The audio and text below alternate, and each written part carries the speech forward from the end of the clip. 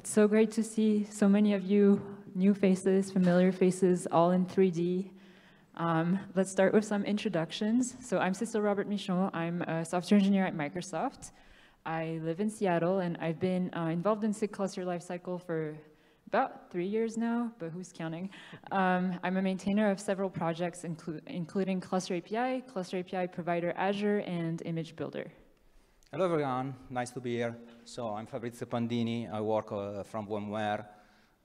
I'm SIG's Cluster Lifecycle Tech Lead, contribute to Cluster API, kubeadm, and other projects in the SIG. And I'd love to get to hear about you all. So quick show of hands, who here is using one of the Cluster Lifecycle projects or right now with their employer? Okay. How many people are contributing or have contributed to the SIG in any of the projects? Cluster API, kubeadm, kops? Yeah? How many of you are not contributed yet but are hoping to become contributors after today? Yeah, okay, great. Let's make that number go up at the end of the talk. All right, so numbers, who are we? So we're about 400 developers across 80 companies. That's a pretty impressive number. And we have 21 sub-projects. I don't know if there's a count of who's the top number of sub-projects in Kubernetes, but I think we might win. And then over the last 2 years, we've had thousands of issues and PRs and comments across our various projects. So what is our mission? The Cluster Lifecycle SIG mission is to simplify creation, configuration, upgrade, downgrade, and tear down of Kubernetes clusters and their components. What that means that we're trying to make Cluster Lifecycle really easy and so reliable that you don't have to think about it anymore. Okay, let's have a look at what we do to make this vision possible. So we, as Cecile said, we have 21 projects. A way to look at this project is to consider them into 4 different categories. So the first one is Node Bootstrapper. These tools are basically, the goal of this tool is simply to transform a machine into a Kubernetes node. The second group, and kubeadm, is a tool that falls in this category. Then we have the second category, which are where most of our projects are, which are Kubernetes provisioners. These tools basically take care of a set of machines, the machines that build the cluster, and in some cases, they take care of also the infrastructure where those machines are run.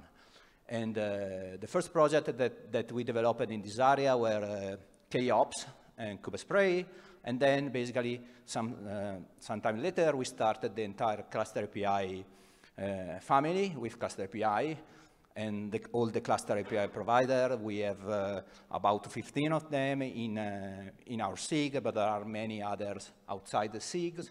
And there is also the Cluster API operator project that is in this area. The third set of tools is the cluster add-on manager. So when you have your cluster, basically you need a set of add-ons like CPI, CNI, CSI to get your cluster running. And so this set of tools are trying to solve this family of problems. And the last family of project is kind of mixed. We have tools like kubeadm that provide a simple cluster for developer experience, or we have a tool like etcd ADM or Image Builder, which support basically the implementation of other tools. So we have a lot of great tools, but also over time we have learned that one does not fit all. There are many opinions, many different needs when it comes to cluster lifecycle. So what we did, we built a set of well-defined interfaces, and this makes it possible, basically for everyone, to pick their own set of tools, and eventually also to plug in custom tool all made. What is really important is that at the end, well, all these tools start working together thanks to this interface. Basically, it happens this Voltron moment when basically you can start forgetting about cluster lifecycle, and finally you can start focus on building great application on top of Kubernetes. So, moving on, we have a limited time. We cannot talk about all the projects if all of them deserve great attention. Let's talk about two of them. I talk briefly about Kubernetes. So Kubernetes was probably the first project started in the SIG, and it is the goal of this tool is to be a best practice Kubernetes node bootstrapper. It is very limited.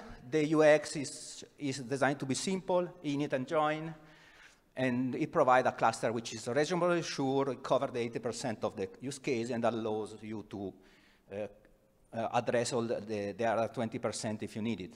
The scope is limited. It does not take care of CNI. It does not take care of machine infrastructure provision. It is really designed and meant to be a tool to be used by higher level tool like Kubespray, Cluster API, etc., etc.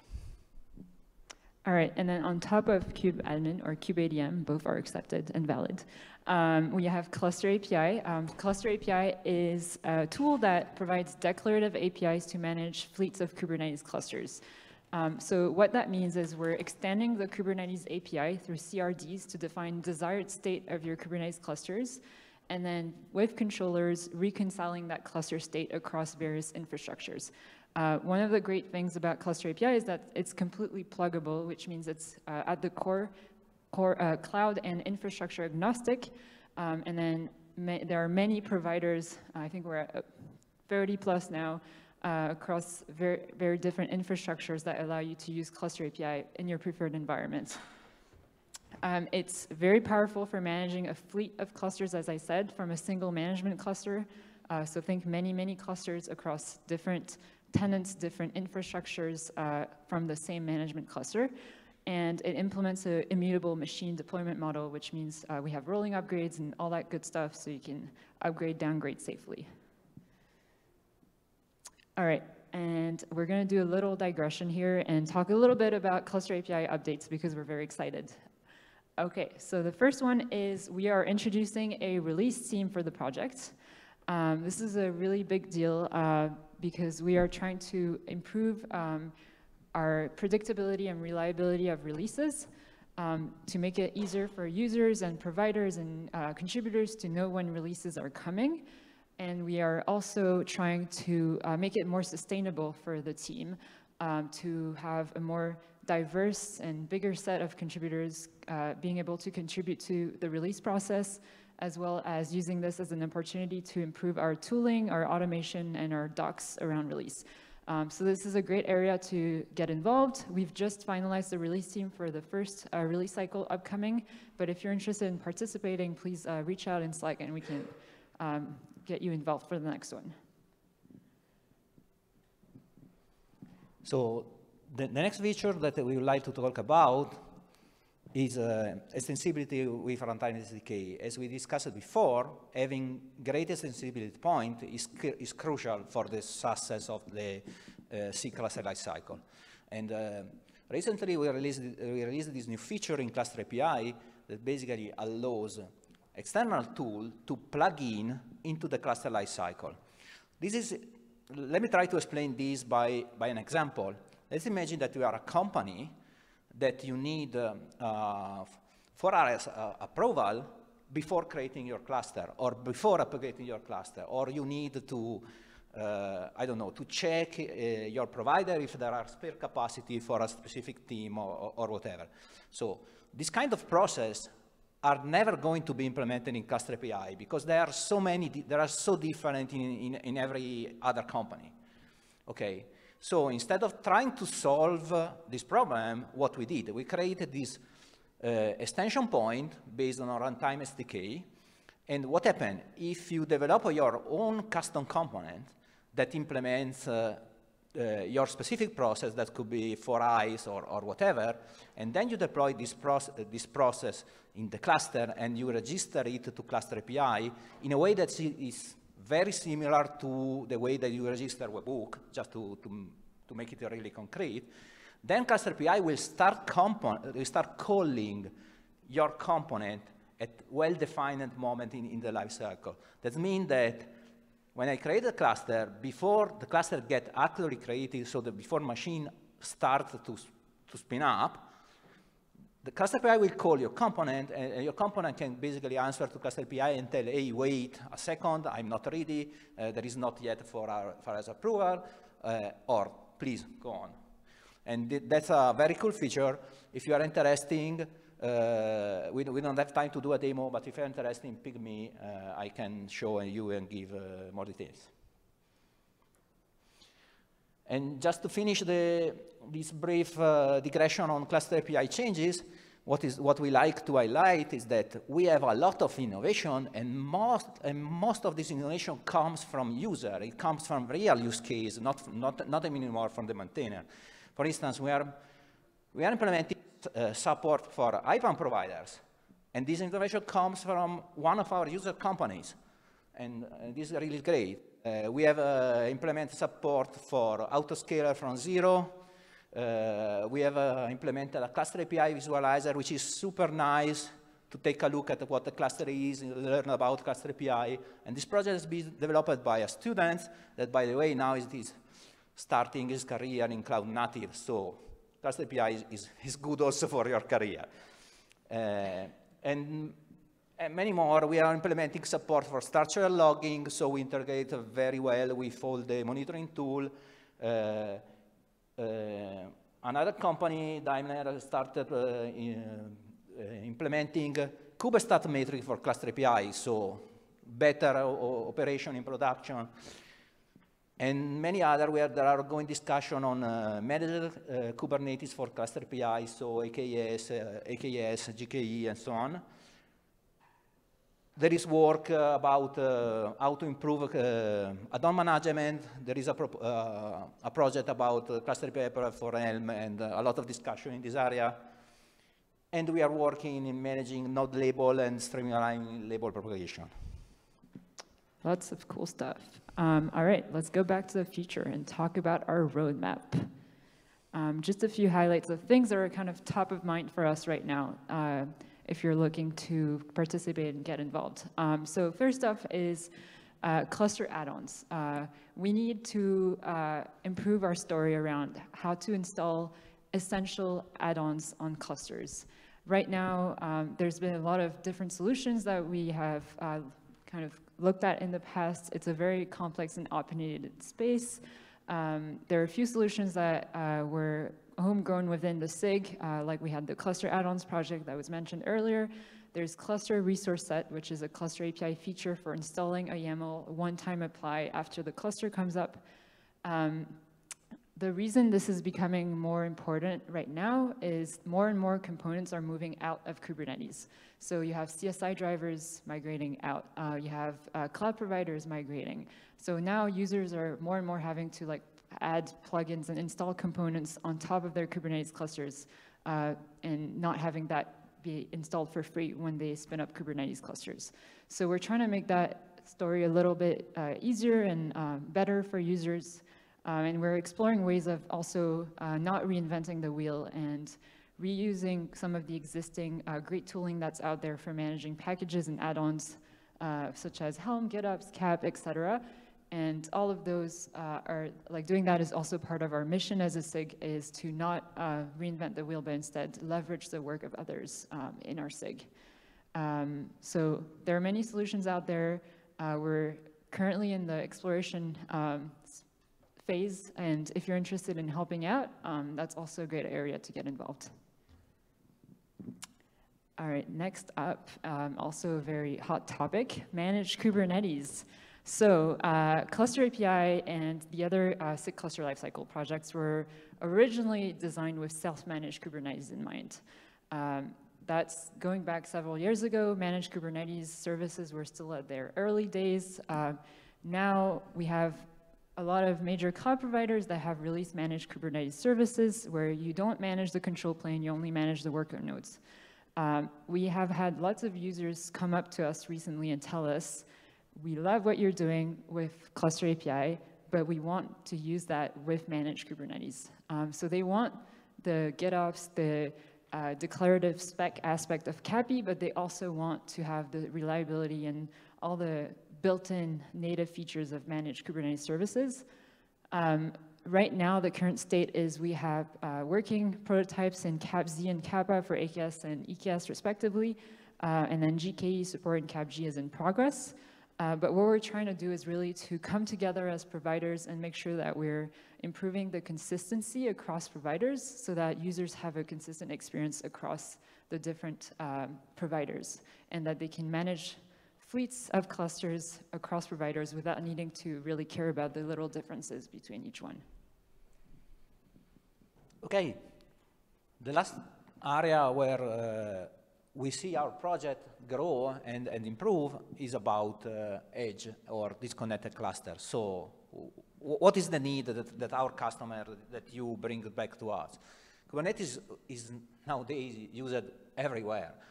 And the problem is, how can we make Kubernetes work well in an environment which is not a data center, which is not a cloud provider? Those environments have a lot of challenges. And also they come with a great variety. You can go from shops with a couple of machines to very little device with maybe connectivity once a week. So they can, given that this space is so opinionated, so different, so complex to tackle, we are taking a very prudent approach. So basically, we first have to learn to crawl, then to walk, and finally we can run. So, we would like to do this journey with all of you. We have a couple of ideas and quick win that we are already implementing or working on, like refining support for a single node cluster. So a single machine that can host both the control plane and workloads. We are doing small changes in order to make our tooling resilient to slow network or temporary disconnected network. So how do we cover when the connection goes back, giving good log message in this situation, and so on. And the next step will be basically start to investigate, understand how can we tackle the most hosting environment, which are where basically the one with less resources. So how can we downside the footprint of Cluster API, and how can we work well in these limited environments? The good news is that we can be creative. We can leverage on the strength of the project. And so we have a couple of ideas, for instance, to creating a super fast bootstrap without we would like to experiment in moving our management cluster as a pod. So you can basically move it in edge location, also the management cluster, and you don't need anymore the connection with a central management cluster. We are experimenting on faster machine bootstrap, so trying to figure it out what makes machine bootstrap slow, how to make image smaller, so all these kind of problems, and also how to improve rollouts. And also we are taking a look at features that already exist in operating system, like AB rollouts or cloud native operating system like Flatcar, and other bottle rockets and other, so we can leverage and take the advantages of the immutability process at edge. So, given that Cluster API is a hot topic, there is a lot to talk about, there is a great community of providers, how to get more info. So we are just at the beginning of this conference, and I would like to give you a list of talks where you can have some more information. So today there will be a tutorial about how to develop your own Cluster API provider. There will be a talk about user experience, some user telling how they build on multi-tenant provider, so a provider that can work across multiple clouds, which is interesting, and also spin down from Cluster API to CSI, CPI, so it is an interesting talk. Another experience, user experience about how to use Cluster API with virtual cluster and Kata for security. On Friday, we have another tool for user from Adobe explaining how they scale the Cluster API with Argo CD and vCluster again. There will be a talk about Cluster API and bare metal, and another tutorial about how to operate Cluster API in production, some tips and tricks, and I will give an early shout out to the two teams working on tutorials, because I know that they put a lot of effort in preparing them, and they will be great. All right, so this is all great. Now, how can you get involved? So there are a few things you can do, which are pretty standard recommendations. You can read our contributing guide, attend our office hours, look for good first issues, help wanted, help improve docs and testing, developer tooling, etc. But really, I think if there's one single thing that you can take away today, and my advice would be to honestly just show up, introduce yourself, turn the camera on, say hi. We're all people, we all want to help. And you know, sometimes it can be easy to be the new person in the room and feel like everyone's talking about stuff that's like way above your head. But really, there are other 20 people in that room that are asking themselves the exact same question you are. So be that person that raises their hand and asks the question. If you haven't, I highly encourage you to go on the Kubernetes Slack and then just say hi in the Slack channel of the project you're interested in, whether that's Cluster API, kubeadm, Image Builder, any of them. Just introduce yourself and tell us why you're here and what interests you. And then that can be a great way to get started. All right, that's the end of our content. How are we doing on time? Plenty of time, 15 minutes, so as many questions as there are.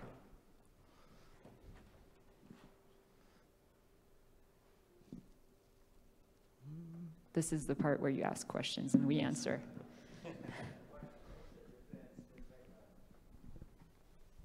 What's the difference, like the Rancher, some of the cluster management tool versus using this API? Sorry, can you say that again? So there are some cluster management tool like Rancher and some other things, right? So manage the cluster and manage the life cycle. So what's the major difference between this and that? Yeah, so I think the main difference here is that Cluster API is using Kubernetes to manage Kubernetes clusters. So that's kind of our concept, like turtles all the way down, Kubernetes all the way down.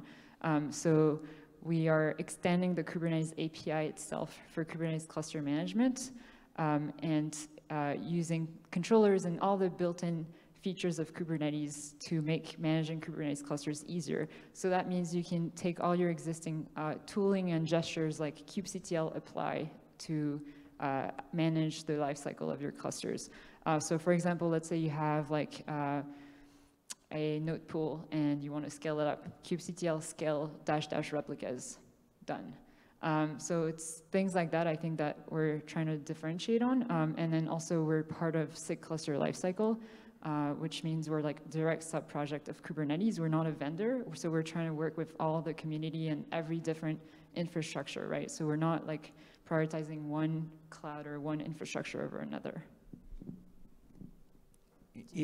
Yeah, if I may add something, I think that one way to look at this is that Cluster API and all the projects that we build in the SIG are kind of building blocks that the community, which is basically the sum of all the company, Rancher, Microsoft, VMware, and many others, are where all of us are basically putting together these building blocks, this set of common practices, then are using in all the products. Because if you look at Rancher behind the scene, they are using Cluster API, and they have a team, which we had some discussion, which is stepping up to use it even more.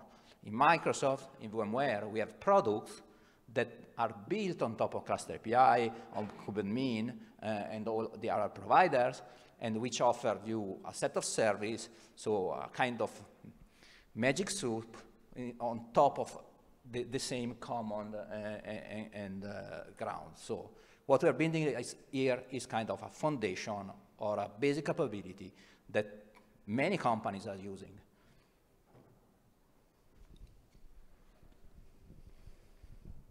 Yeah, hello. My name is Rafael. I'm from Wildlife Studios. I have a quick question. So obviously, you're putting a lot of work into trying to optimize bootstrap times, which I'm sure everybody appreciates. And I was wondering whether it's being considered to add a worm pool-like functionality to the cluster API providers for the various different types of clouds, so that we can pre-bootstrap our nodes and have them shut down and ready for a rollout. It's being implemented in some provisioners like COPS to a limited extent, but that would be something that would really help in keeping costs low at the same time as having lightning fast provisioning of new nodes, because obviously bootstrapping can take a long time. So, okay, I think that if I got the question right, there are a couple of points on it. So the first one is Bootstrap, yeah, Cluster API, and so we have different solutions in the SIG that manage down from infrastructure to machine. Some of them are going through traditional provisioning, create a machine, install software, and finally get Kubernetes. In Cluster, some others, like Cluster API, already took a slightly different approach, where basically when you create a machine, create a machine using an image that already has pre-baked components in. And this is a first way that brings two benefits to you. One, the bootstrap is a little bit faster. Second, what you get in your machine is kind of predictable, because once you test this, the image in CI, basically you know that all the nodes of the same Kubernetes version we work all the same. So we kind of already made the first step down this path, but we can do more. We can do more to minimize the size of the image. We can do more to make our image more secure, et cetera, et cetera. If you think from a kind of point of view, what we have in the community today, it is some set of example of images, but then every company that builds on Cluster API, basically they offer their own specialized images. What we can do as a community is that since every company is solving the same problem, why not bring all this idea upstream and factorize so everyone can benefit of it? So this is the first part of the question. The second part was about managed solution for spinning image. I think like node pools, something like that in cloud providers. If this is so, some of our Kubernetes manager already support this. So when you create a machine, instead of going through the process of creating for the machine, so the VM and then Bootstrap, our Bootstrapper basically delegate this to the cloud provider. So basically you can benefit about all the machinery that the cloud provider gives you to replicate image faster, to bootstrap faster, to pre-allocate. So we are leveraging on the infrastructure. But I can tell you that there are discussion, there was discussion, for instance, on Monday in the Contributor Summit for people which are using Cluster API with bare metal. And there was discussion how basically to embed similar behaviors in their own provider so they can have a pool of machines ready to become a node when there is the need. So yeah, there is work. I think that the best answer is that every provider is trying to leverage on what the infrastructure offer instead of reinventing the wheel, which does not make sense. Yeah, the only little thing I'll add is just like the infrastructure providers are also like modular and pluggable, the bootstrap providers are as well, right? So there's nothing that prevents you from going and writing your own bootstrapping provider with your own bootstrapping mechanism if that's something that you're looking for as well.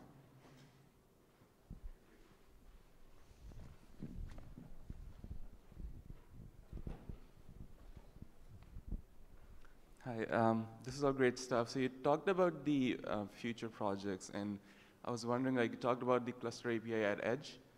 What's the motivation behind it? Is it something that the maintainers came up with, or are these like real use cases that people have come to you about? Take it, Ivan. Yeah, I think this is mostly coming from providers who have needs, so like mostly users who've come to us and say, hey, like I want to run this on bare metal, or I want to run this on this infrastructure, and that's where it started from. Yeah, I think what is important is to consider that this is a community. It's built by people. So we work in this community. We kind of are a liaison between our company and the open source community. So we bring our use case up, but most of the use cases come from issues. So if you have special needs, open an issue, describe your problem, or come to the SIG, to the office hour, and just show up and tell, hey friends, I have this use case, are you thinking about it? And so people start thinking maybe, and I'm pretty sure that if you have a problem, someone else in this room, someone else in the office hour have the same problem. And so when we reach the critical mass that we have enough clarity on a use case and enough critical mass basically to implement it, it just happened. So this is the beauty of the open source. Really, sometimes it's just throw an idea and then things flourish up. This is why you have to show up.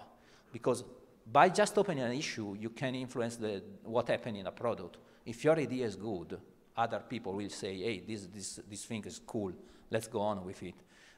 And yeah, we are not inventing the roadmap. The roadmap is a sum of needs, idea. It is a collaborative work. Yeah, and that's true for all the things we talked about in the roadmap, by the way, not just Edge. Like every single thing we talked about was brought to us for user needs and different companies wanting to explore going a certain direction. So.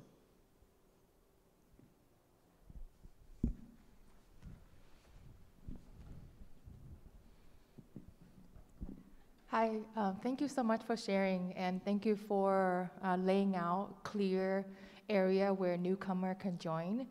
I've never been a maintainer. I think it's really important to kind of like know where I can land my footing at. I'm actually curious on your journey on how you become a maintainer, and like how was the ramping up? How was the, I guess, the first 3 months of joining the community? I can go first, I guess. Yeah, that's a really great question. And actually, it's funny because Fabrizio and I were just talking about this earlier, right before the talk, like how do we get more maintainers? And so I'm so glad you asked.